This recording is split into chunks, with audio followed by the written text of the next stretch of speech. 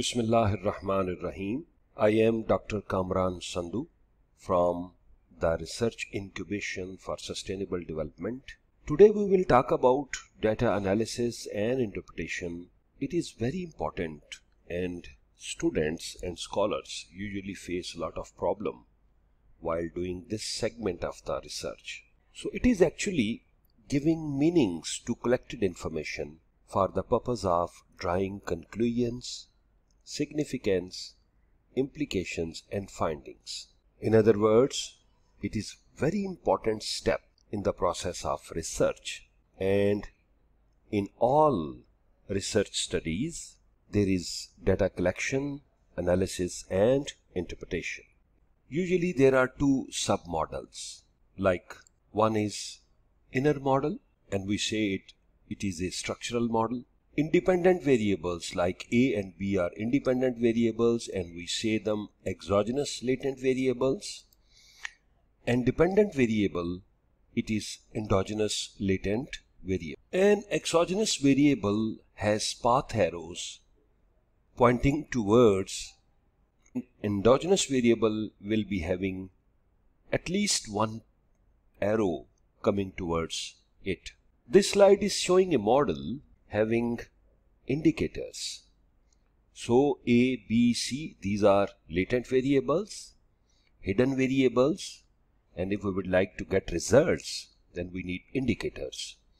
If you see the picture, you will find that there is inner model, structural model, as we discussed in our previous slide, and you can find outer models like A, B with indicator is outer model, C with its indicators or items, you will find another outer model. So we can say that conceptual model is a combination of inner and outer models. There are two different types of models like reflective and formative. Reflective model. If we see that indicators are highly correlated and they are interchangeable, they are actually reflective. And importance of reliability and validity increases. So we have to check reliability and validity of the indicators. So you will see that arrows are moving from construct to indicators. So this is reflective model. Changes in the latent variable directly cause changes in the assigned indicators. So if there is any change in the construct, it will directly change the indicators. Number two is formative model. If you see that indicator cause the latent variable and are not interchangeable, they are formative. They may be positive or negative, or there may be no correlation among them. So you will see arrows pointing from indicators to construct. Changes in one or more of the indicators cause changes in the latent variables. So one point needs to be in mind always. You have to see the arrows. So if the base of the tail of the arrow, if the tail of the arrow is connected with the construct, so it is reflective, and if tail of the arrow is connected with the indicator leading towards construct, so it is a formative model. Next point is how to assess partial least square structural equation modeling output. So if your model is reflective, you have to check all these tests for your research, like number one is target endogenous variable variance. This is for reflective model. Then next is inner model path coefficient sizes and significance. Outer model loading and significance. Indicator reliability. Internal consistency reliability. Convergent validity. Discriminant validity. Structural path significance in bootstrapping. So we will discuss all these tests in upcoming slides. On the other hand, if your model is formative, then you will explain about target endogenous variable variance. You will talk about inner model path coefficient sizes and significance, outer model weight and significance, convergent validity, collinearity among indicators. Look at this slide. So the yellow color is showing latent variable C having a value of 0.29.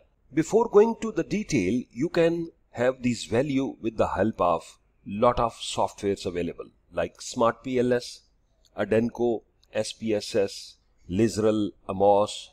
So you can find these values accordingly.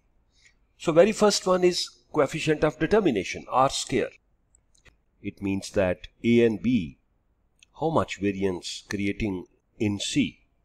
So it is 0.29, means 29%. So if you will see the range, so 0.75 is substantial, 0.50 is moderate, and 0.25 value is weak value. Another one is showing path coefficient. In other words, we say it is beta. So this slide is putting focus on path coefficient, that is beta value. Acceptable value is 0.1, but in some cases higher value 1.5. This slide is showing a model in which A and B are independent variables. As I mentioned earlier, that we can use different softwares to get these values. Here you can see that arrow is pointing towards path coefficient, which is beta, from A to C. So value is 0.267. However, acceptable value is more than 0.1, means 10%. Here comes reliability. In reliability, we see correlation between variables and indicators. So first one is factor loading. For reflective model, actually this is a reflective model which has been taken as an example. Arrow is pointing towards 0.767, and if value is higher than 0.70, it is preferred. However, in exploratory research, 0.4 or higher is also acceptable. Another one is internal consistency reliability. So this value, the range of this value is also required higher than 0.7. But in exploratory research, 0.6 is also acceptable. Here you can see that 0.367 has been marked green because its value is lower than 0.4 or 0.7. So you have to remove this indicator to get the good results or get the significant results. Here comes validity. It is comprised of convergent and discriminant validity tests. There are other tests, but these are the main we can explain and we can show to the viewers or other people the results, and they will believe it that these are okay items. Like convergent validity. Convergent validity is actually average variance extracted, and its threshold should be higher than 0.5. Second one is discriminant validity. It says that square root of AVE of each latent variable greater than the correlations among the latent variable required. So finally, here is the summary table. So first one column is about latent variables like A, B, C. A and B are independent variables and C is a dependent variables.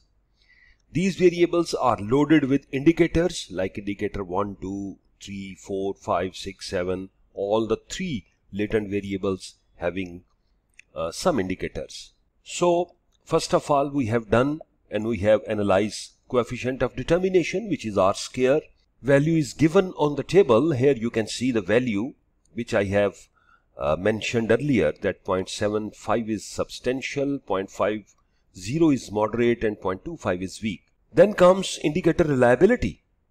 So indicator reliability, we'll see the factor loading in reflective model and weight in the formative model. So all these values except this one, 0.36, are above 0.70, which are acceptable. Next point is composite reliability, and its value is 0.7 or higher. So here I have written some values of ABC like 0.756, 0.879, 0.802. All values are above 0.7. Next one is average variance extracted. So if values are above than 0.5, these are acceptable values, and following column showing accordingly. Then comes path coefficient beta, and we have mentioned and we have gone through that 0.1 and above is acceptable. Table is showing higher than these values. Then comes bootstrapping. So this is actually checking of significance like path coefficient. So if the value is higher than 1.97, we will say it is significant. but more higher is acceptable and preferable.